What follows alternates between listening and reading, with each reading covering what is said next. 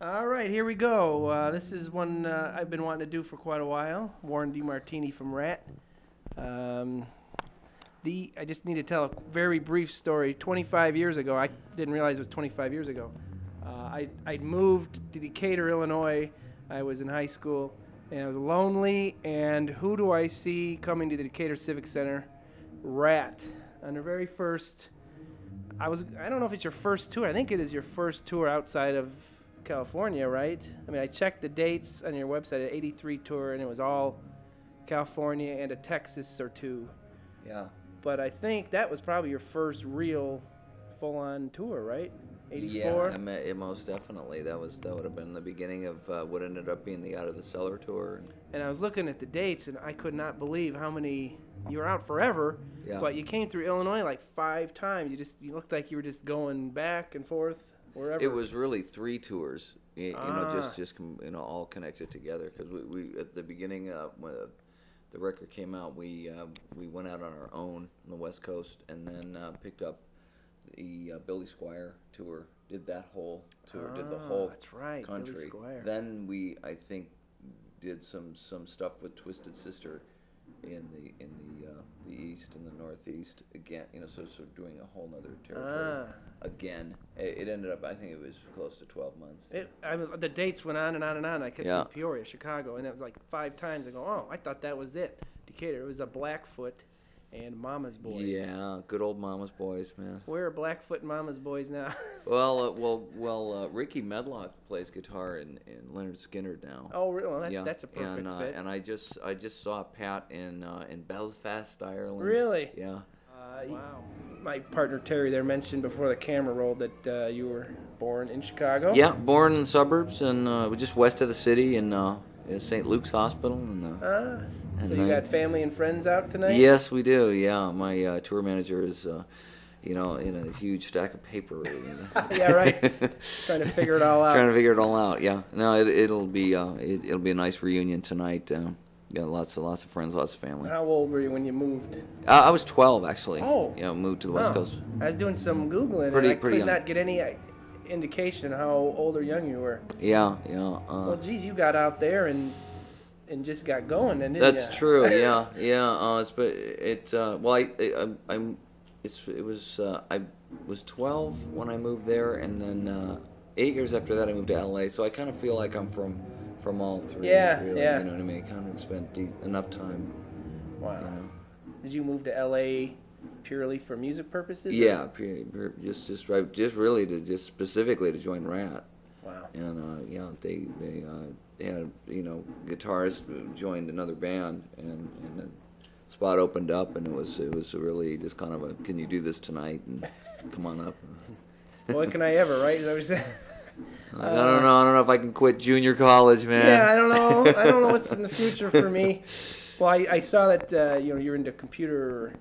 Actually, I don't know where Wikipedia that came says from. PHP Java. I'm going. That's really weird. Someone else said that too. I guess that's on the Google somewhere. It's a Wikipedia thing, which always have to be verified, and God, somebody needs. I don't know where that got started. I definitely, wish I could. Yeah, right.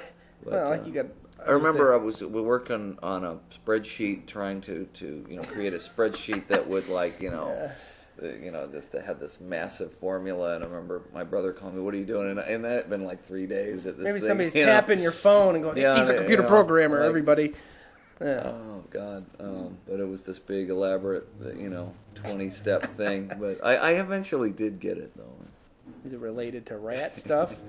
It was. I wanted to know how, a T-shirt sold for this, and then just all the places business. It goes, or right down to the person, how much, just everything, at the very bottom. Yeah, line. So somebody's got to do it.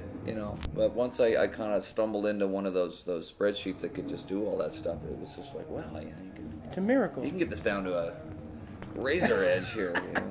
And another buck to everything. Are you and Bobby, you consider yourself, you're the two, that seem to keep it going longer than anybody else? Well, Steven returned to the band about, God, what was it, 4 or 5 years ago. And doesn't seem like it was that long. I mean, it was, and of course he was in the band right up till 2000. So I think it's the three of us really that keep it going. I won't ask you about Juan. Everybody already knows, he's got other things going. But I have to ask at least: is there ever a chance of doing? Well, 3 out of 5 is about in these days and age that's pretty damn good of the original guys. Yeah. So I'll be happy with that. All right. It's very well. We interview a lot of bands from your era, and it's down to 1 or 2 guys, and I don't know, it just kind of loses. Well, it does for me. It does for me. I mean, you like bands just like everybody else. I'm a music fan too, so I mean, all about it. And when we set out, when the group first got popular, I mean, the intent was to really stay together as long as possible. You know what I mean? Yeah, but then pretty good run there. Yeah, it was a good run. Yeah. It was a good run. But it doesn't always work out the way you plan it to. And I mean, we really tried when Steven came back to the band. We really tried to do a all surviving members reunion and really worked hard on that. Yeah. And, I mean, we did everything we could. Does it feel cool to do a new album? Yeah, it really does. We did something off the beaten path for Ratt. We recorded it on the East Coast, and it's just for a change of scenery. It seems and, like that'd be a it's great. Our producer turned his big a house into a recording studio, so you live there and eat there, and you basically eat, sleep, and just only do music there. So it's great. No one's cell phones work there. I mean, it was perfect. Much like here. Yeah, it's perfect. When is that going to hit the streets? I'm thinking probably early 2010. Oh yeah, I was hoping it'd be like. We were shooting for holiday '09, but this tour came along and kind of changed all that, because what happened was the beginning of the recording got delayed, a couple of weeks. Yeah. 2 or 3 times, so it overlapped the beginning of this tour. We had 6 or 8 warm-up shows booked for this tour, and it just kind of got to be impossible. So we decided to just press pause and pick it up again in September. Did you do a lot of pre-production and practicing together, or is this? Not a lot, just enough. Not a lot. Probably about a week.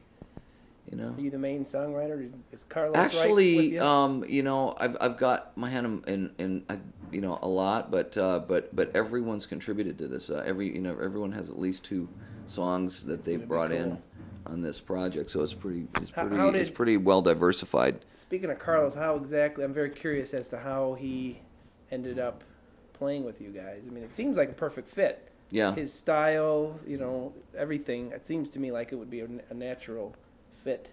Yeah, I thought about 2 or 3 years ago, we were in a situation where we thought we were gonna have to replace a band member, and I was like, it was kind of like, we got who are we gonna do, and I really didn't want to do like an open kind of cattle call kind of thing, and I just Carlos was the first one that came to mind, and then that blew over, and everything was cool for another year or so, but around that time I was talking to Vinny Appice. I saw him at a club in LA, and he told me that he was doing a project with Carlos, so I got Carlos's number. I got it from him. Didn't use it for like 2 or 3 years, Just sitting there.